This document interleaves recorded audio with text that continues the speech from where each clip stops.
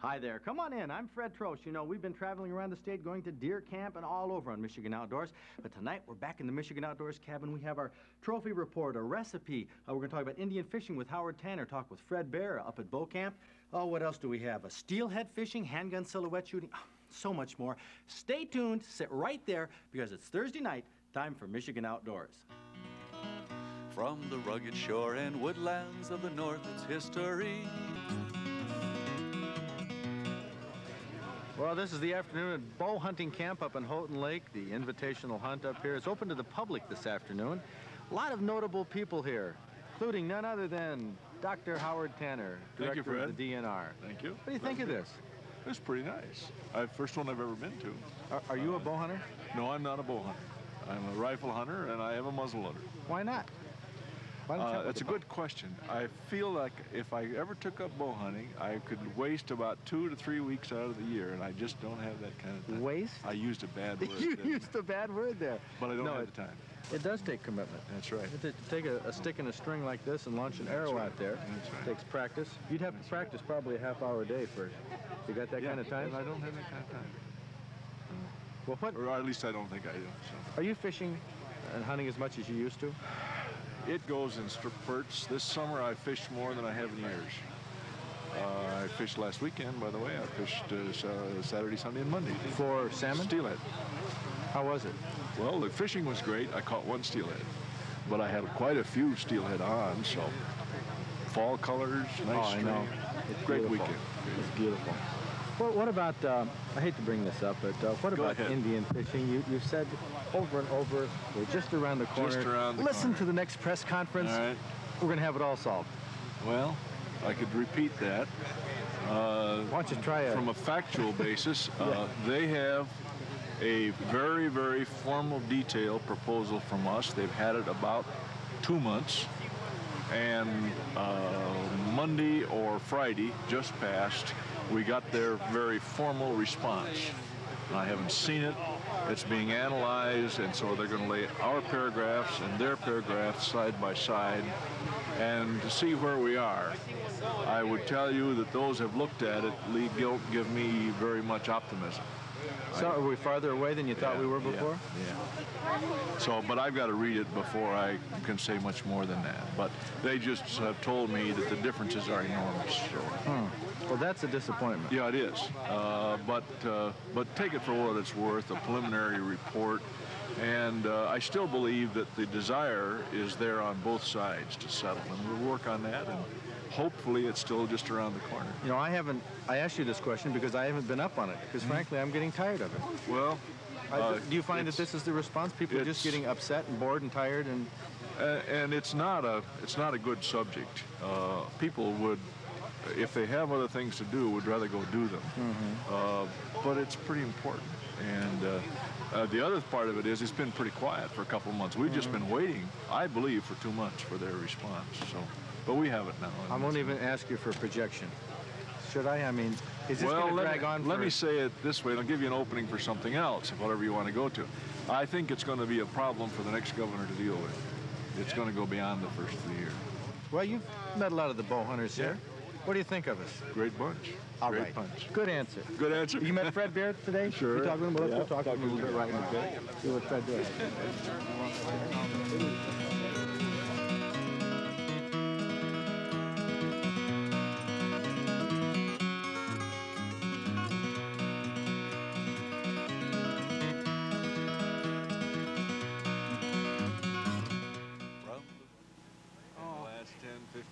Isn't it marvelous? I remember in 1937 when we had our first bow and arrow season. That was it. We had 2 counties, Iosco and Newaygo. Yeah. We had, I believe, 193 bow hunters at that time. 193. 193, and I'll have to ask you how many we have now. It's over 214,000 last year. 214,000 Killed 33,000 deer. 33,000 deer. What percentage is that? My mind is not working. 14, 7, about, no, that's better than that. 33, 30%, 15, yeah, it's closer to 12, 13%. That's what yeah. I thought. Yeah. Okay, well, that's darn good. That's good. That's picked up. Yeah. And bow hunters have gotten better, or the equipment's gotten better, or what? Yeah, and well, the deer have certainly gotten smarter. Since we've been hunting in trees, they go around looking in trees. Do you they know. really? Yes, they do. I'm not kidding you. And I have a couple of friends, the Burnham brothers from Marble Falls, Texas, who make the wild game call. Yeah. They were the first, as far as I know, to hunt from trees. And the deer got so they're walking around looking in trees all the time. So what do? They put dummies up there all summer in the blinds to get used to it, and then come deer season, they get in there themselves. That's the way they looked at the problem. Well, a whitetail that lives from Canada clear to the Panama Canal and maybe farther south has got to be a pretty adaptable animal. Well, he certainly does. And people ask me so many times, what's the hardest animal, the toughest animal to hunt and to kill? And they're just surprised when I say the white-tailed deer. And I've been all over the country, and they are the smartest. There's no question about it. And, you know, I shot a couple of turkeys. That's the common thing, you know, turkeys. I shot a couple of turkeys out in Nebraska, well, this 10 years ago. And now we live in Florida, and I've been hunting those Florida turkeys. And those Florida turkeys are native, and they are smart. And I thought for a while, maybe I'm not right in saying the white-tailed deer is the smartest of all to hunt with a bow. But then I had a couple of experiences. They don't have a nose, they've got a bill. They can't smell you. That's one thing. And they can be called. That's right. Those are the two weaknesses. So the white-tailed deer is still the smartest. Toughest. Yeah. He can live right in your backyard and you don't know he's there. And I suspect we have as many white-tailed deer hunters, and particularly white-tailed bow deer hunters in Michigan as anywhere else in the country. No, Pennsylvania's got you beat by 100,000. By 100,000. Well, we got something to work for, haven't we? You got something to work for. And I don't understand that, because their success ratio is only 3 or 4%. And how people can keep going out hunting with such a low success ratio, I don't know. But it sort of bears out the point that maybe it isn't what you get, it's the fun of being in the woods. And that's what it's all about. When you get something down, that's when the work begins. You bet.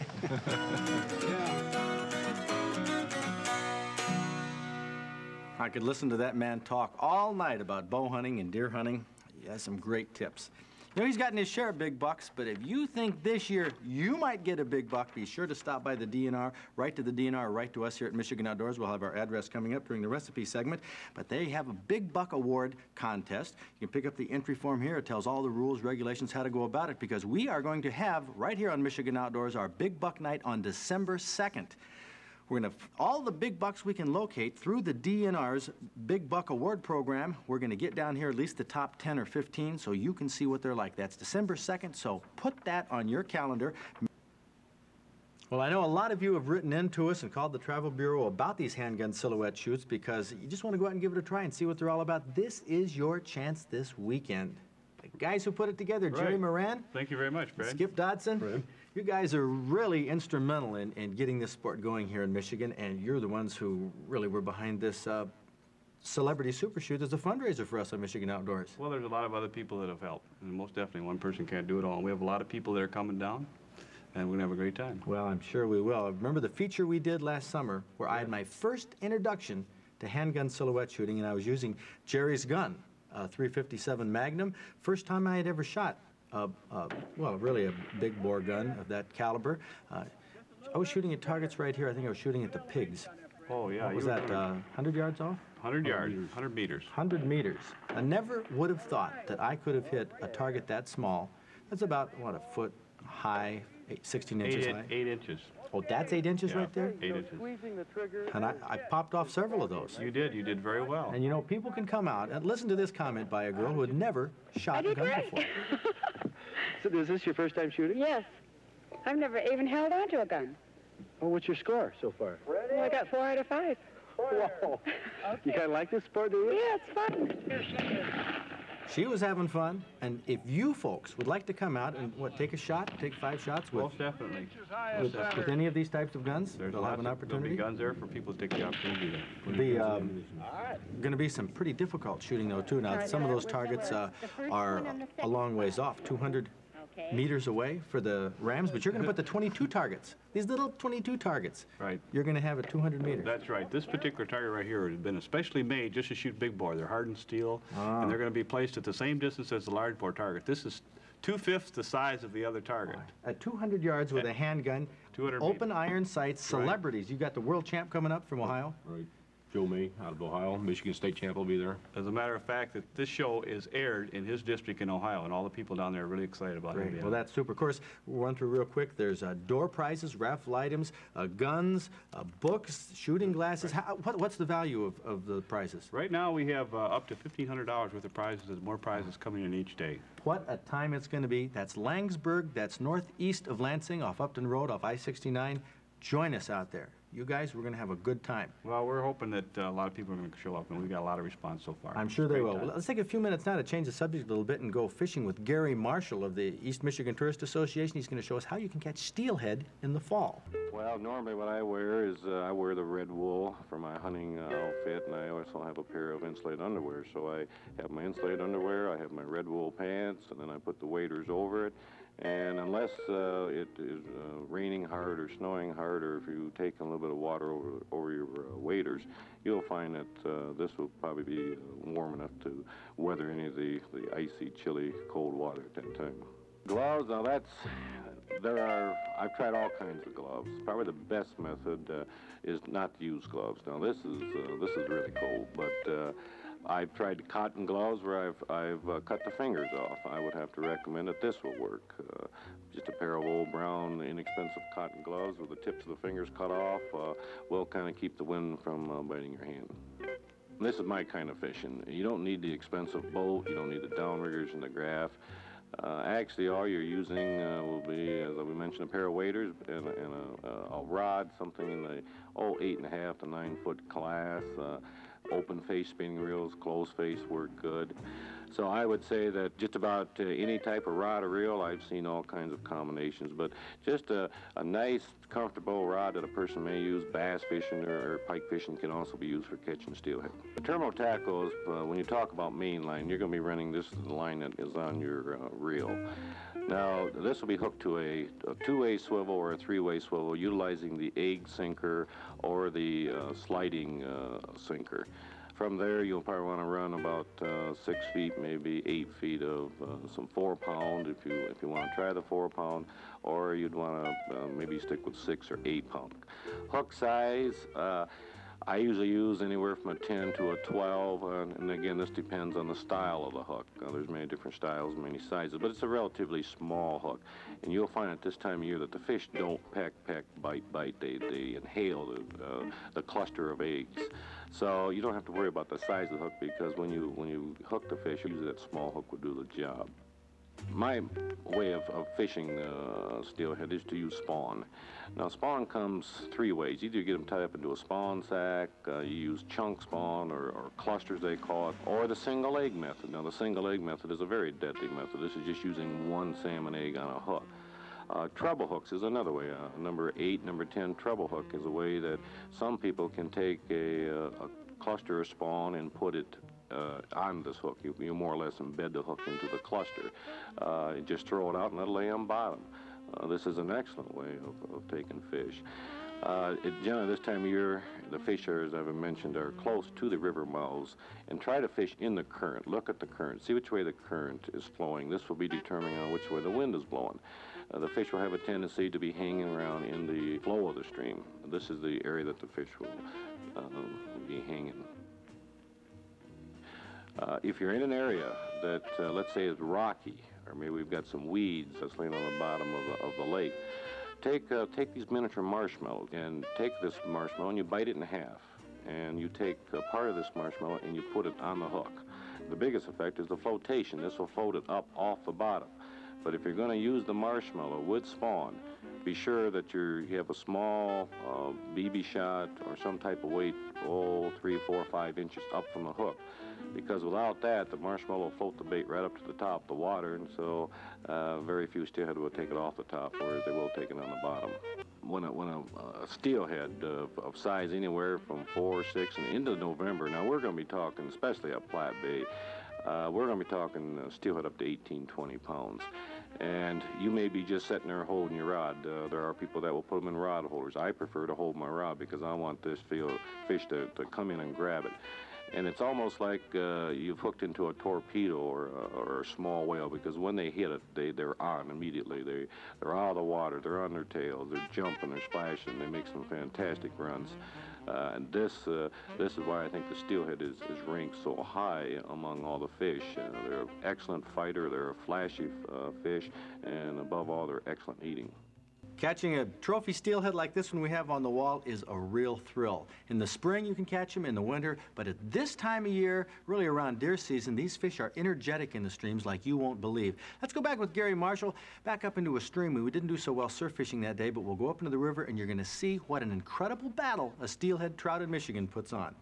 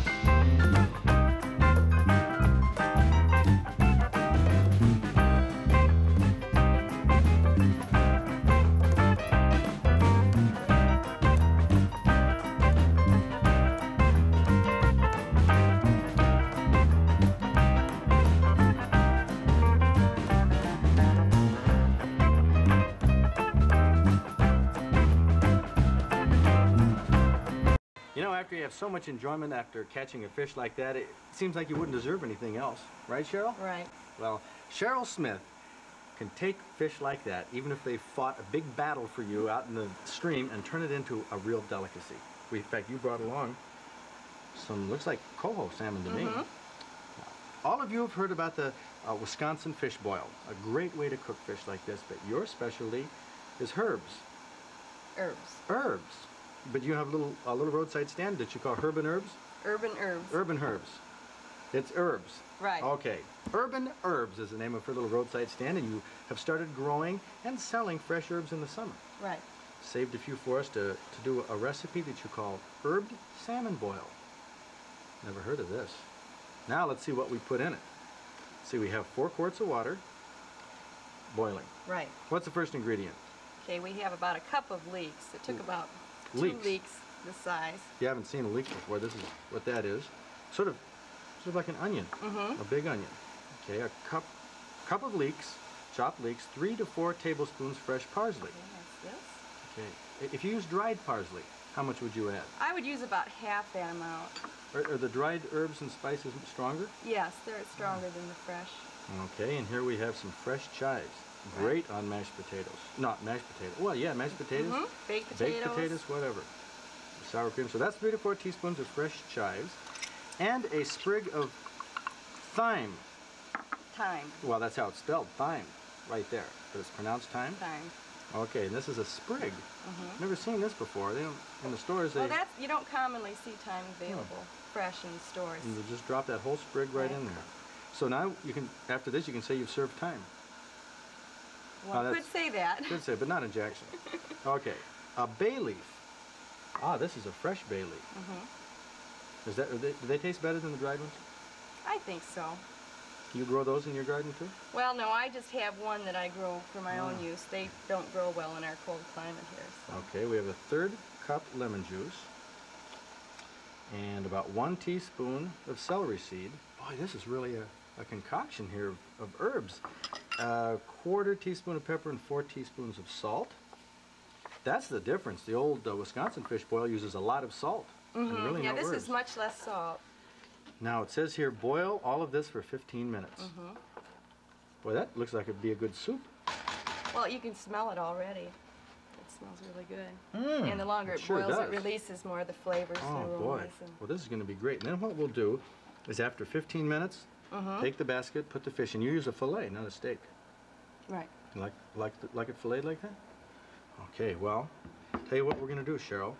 We're going to let this simmer here, and we're going to be back in just a moment with a finished product of Cheryl Smith's. She's from Lansing. Herbed Salmon Boil. You're going to want to taste this in just a minute. But right now, Cheryl, let's talk about some big fish we catch here in the Great Lakes with our trophy report. Now, here's a trophy and a half. It's not a Great Lakes muskie from Lake St. Clair. This is a northern muskie from Gogebi County in the UP. Walter Bloom from Waukegan, Illinois, caught this 31-pounder on a live sucker from Little Oxbow Lake. That's a trophy to be proud of. But if it's good eating you're after, you can't do much better than walleye. This one evidently was cruising with the salmon because Richard Youngblood from Jackson was trolling a number 4 green and black ladderback J-plug in Manistee Lake when this 10.5-pounder hit. A lot of nice walleye have come out of both Manistee and Muskegon Lakes on the west side this year. You should try for walleye there sometime. Now, what is this fish? Well, the humped back and hooked nose make it look a lot like a pink salmon, and it might be. But if it is, at 6 pounds, it's a new state record. DNR fisheries experts think it's really a deformed king salmon, but they're not sure. So Joe Brady's mystery fish is at U of M right now being identified positively. We'll have more information on what this fish really is next week. Steelhead trout can also be caught out in the lake from boats, not just in streams like Gary Marshall showed, but at this time of year, streams are generally better. Now, Glenn Kemmerly took this 16-pound 12-ouncer off Osceola County, trolling with a grizzly plug earlier this fall. Now, here's another one of those fish that hit the wrong lure. David Kretschmann from Goodell's was still fishing a spinner with a night crawler in the St. Clair River at 8:15 in the evening. Obviously, he was fishing for walleye, but the 16-pound, 5-ounce steelhead grabbed his lure. Well, you saw how steelhead fight. I bet that David was mighty surprised. I give this trophy a good up-and-down look. A 16-pound, 4-ounce steelhead that came from southwest Michigan, the Galeen River in Berrien County. It hit on a spinner for David Perkins from Grand Rapids. Now, that's a great picture, and along with being a great fish, will make Dave Perkins our Michigan Outdoors Master Angler of the Week.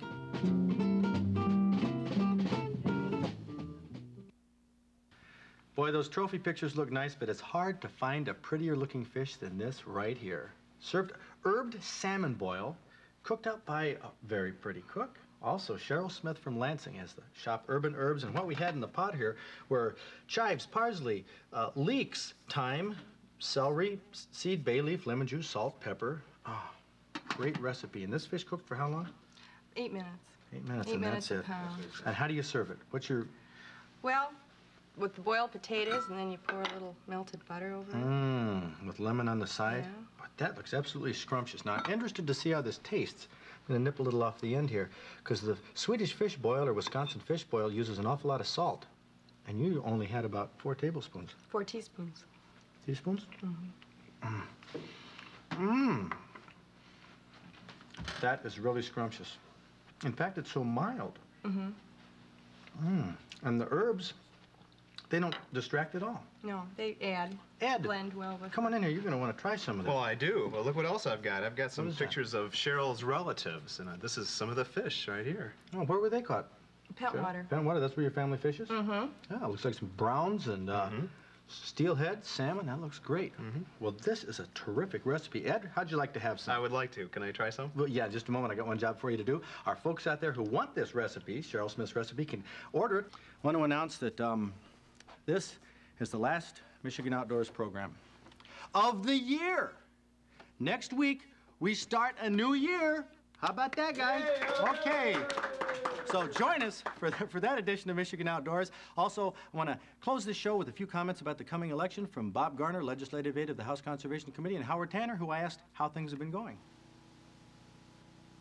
Things are going very well, Fred. And a lot of people might not believe that, but they are. The department is running smoother. We may have less money to spend, but everybody's trying real hard, and my life personally is just working real great as far as the department's concerned. I have the same questions anybody else does about the election, but we'll wait and see what happens. Well, what's coming up in the legislature? Are we going to have a tough year? Sportsmen going to have a tough year ahead this political year? Well, they're going to have a tough year because a number of their proponents for hunting and fishing are leaving the legislature. Tom Anderson, chairman of the Conservation Committee for many years, is gone. Kerry Kammer over on the Senate side. John Hertel, who is the Senate chairman of Conservation, he's gone. A lot of the real tough proponents for firearms, for the right to bear arms, are going to be gone, and those people that are very pro-hunting are gone. So right now, if you have candidates out there that come knocking on your door, ask them the tough questions about hunting and fishing. Make them know that there's that big constituency out there, and then you'll be heard.